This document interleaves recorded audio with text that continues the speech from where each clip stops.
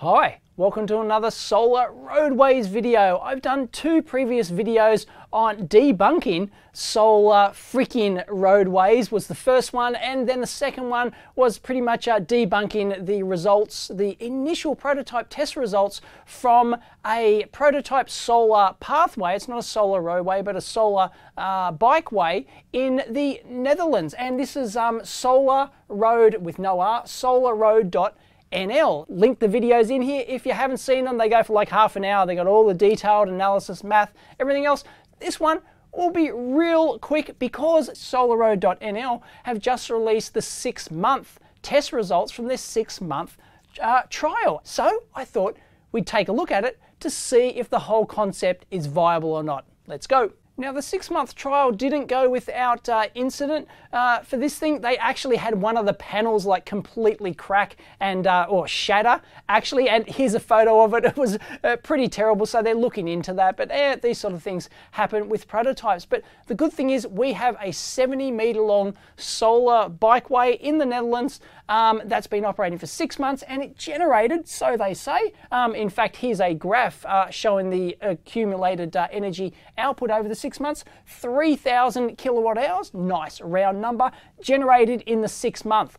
Awesome. So what we can do now is use that figure and compare it to what you would get from a rooftop solar installation and see how it stacks up. So they put out a press release, and it's been picked up by a few places and claiming that, oh, it's generated more power than what they expected. And well, they didn't really add to that, but oh yeah, it's better. The results are better than we expected. And Popular Mechanics, for example, picked up the article and said, oh, solar bikeway is a shining success, pardon the pun. And you know, they're talking it up as if it's, you know, fantastic, it's now viable and it's better than expected. I had quite a few people contact me and comment on, what do I think about it now? Well, it's not what I think about it, it's what the data actually shows. Now, I had the idea that, well, I've got my own solar system on my rooftop, 3 kilowatt solar system. I've done a video which I'll link in here, analyzing the results from that and the payback period and showing the data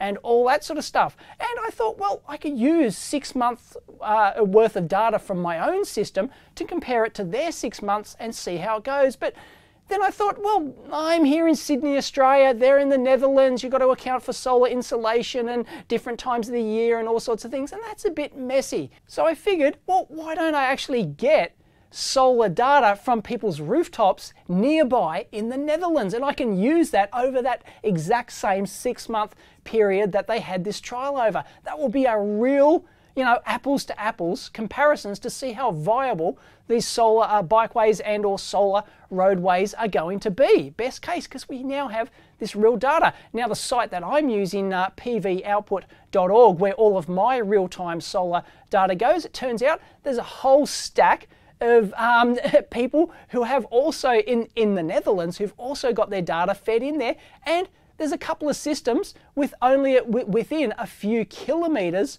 of this solar roadway installation. So beauty, we can suck that data out and compare it. Let's go. So when I saw these press releases right off the bat, I sort of went, it didn't sort of pass the bullshit test really. It sounded like, okay, yeah, it's more than, it was outputting more than they expected. The 3,000 kilowatt hours was more than they expected over the 6 months, but how much more? Nobody really tells you that. They don't tell you that in the articles. Just say, oh, it's more than we expected, therefore, oh, it must be fantastic and completely viable, right?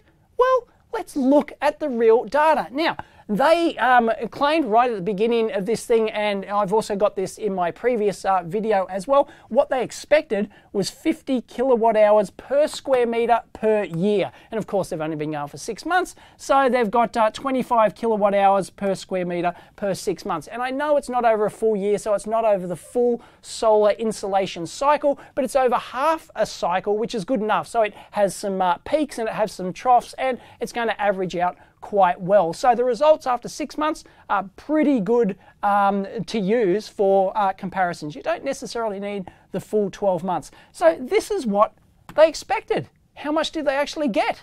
So as per the previous video, I estimated the width of the solar bikeway based on the photos and some other stuff, and I got a value of 1.75 meters wide roughly, and it's a 70-meter long cycleway, so a total square area of 122.5 square meters. So they generated 3,000 kilowatt hours for the 6 months. For the 122.5 square meters, that's 24.5 kilowatt hours per square meter per 6 months. They were expecting 25. It's basically exactly what they're expecting. They're claiming that, oh, it's more than what we expected. Well, yeah, they don't tell you how much more, right? It's bugger all, right? I could be slightly off on the 1.75 meters wide, so okay, let's, I trust them, right? I don't think they're lying. Yes, it's more, but it's not much more. It's not spectacularly more. It's not double. It's not even 20% more, or 50% more. It's just, man. So right there, it is just typical marketing stuff, and then the bloggers and the websites get carried away. Oh, it's more than expected, so they put the headline, a shining success, and everything else makes it all viable. No, it's basically exactly what they expected. Duh. So you see this sort of thing happen all the time. They say, yeah, it's better than, don't provide any data, and then just let people's imaginations take over from there, because there's a lot of people who believe, deeply believe, religiously believe in these solar roadways and want it to work at any cost. So they'll take this as a shining example, no pun intended, or pun intended perhaps, of, yeah, this thing is so viable. So I'm going to give this solar roadways, this solar pathway, a fair go. Let's take a look at the data. As I said, I found 3 local rooftop solar installations within a couple of kilometers of this solar cycleway, and let's take a look at the data. I will link in my sheet here for those who want to see the exact calculations and can double check what I'm doing, so there's no funny business. You can go back, I'll link in all the original data, everything else. You can verify exactly what I'm saying here. So let's have a look at how good this thing is. The Solar Road, 3,000 kilowatt hours for 122.5 square meters. I just copied that data down here. So 24.5 kilowatt hours output per square meter. Okay, it's pretty good. It's actually better than I was expecting. So Gadget Frank's installation was 811 kilowatt hours for 16.5 square meters. It's a little like 2.5 or 3 kilowatt roof installation, but the size doesn't matter because we've scaled it down. That's 49.2 kilowatt hours per square meters. And the other 2 systems, you can see the data here side by side. If I overlay them, the graphs are pretty consistent. So this is pretty consistent, verifiable data, but we've got 3 different systems. We'll take the average. The average is 47.2 kilowatt hours per square meter. Bingo!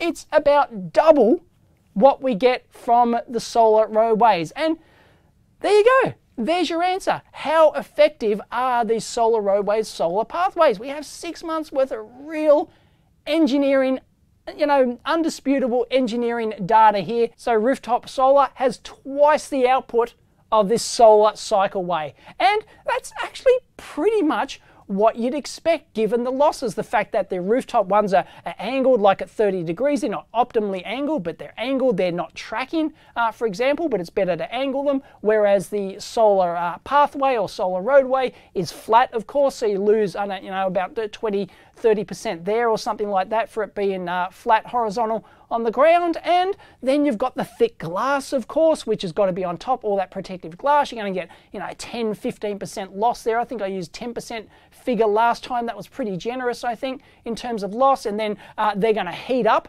more because they're sealed inside much thicker glass. They don't have airflow going under them like ones on rooftops do, and solar panel output efficiency drops with higher temperature. So all these losses together, you'd expect this is it's actually a pretty good result for the solar pathway here at only half that of rooftop solars. All your solar roadway supporters are probably jumping for joy. See, it's all it's half as good as rooftop solar. That's that's good enough and worth the while to pave all our roads on the planet with bloody solar panels. But it's still half the output for a lot more cost.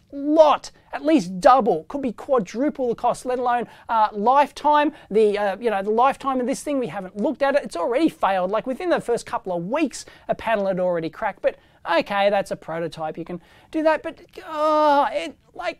rooftop solar, really simple, really reliable. And as I said in the previous video, solar power technology, and how you can see in my video as well, the solar results for my own home system, it's solar power is already a borderline marginal payback product. You have to get, your 20-year lifetime out of it, or 10 years lifetime out of it to get a viable payback. And I've done the calculations in terms of dollar cost payback in the previous video, so I won't repeat them here. But these solar cycleways, solar pathways are a lot higher cost. They're going to have more maintenance, guaranteed. If you think they don't, well, you don't know much about engineering at all. So, have I changed my mind on solar roadways? Well, no, not at all, because it's half the output at best.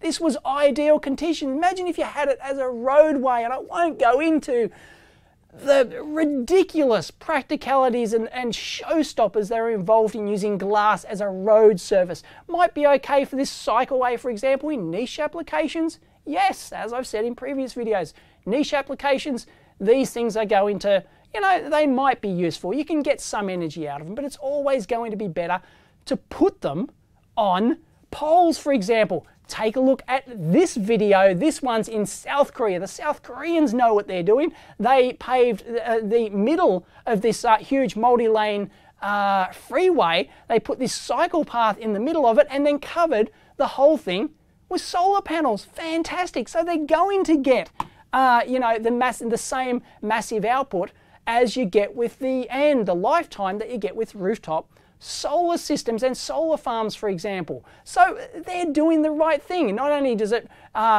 provide optimum output versus cost for the installation by not making it a bloody road surface or a cycle surface, putting it above the cyclists, and it provides shade as well. You get all the lifetime benefits. It's no contest. The South Koreans have the right idea. That's how you do a solar roadway. So there you go. Hopefully that's the last solar roadway video that I have to do. We've got the numbers are finally in, absolutely no dispute in it. They give half the output of rooftop solar systems, and then you can go calculate the cost of building these things and maintenance and everything else to your heart's content. Rooftop solar systems and solar farms and things like that, all the one in South Korea, very, very low maintenance cost on these things, very long time frame, so you're going to get a really decent payback on those. Solar road, solar cycleways, nah, just bit of a fantasy. Niche applications for sure, otherwise forget it. Catch you next time.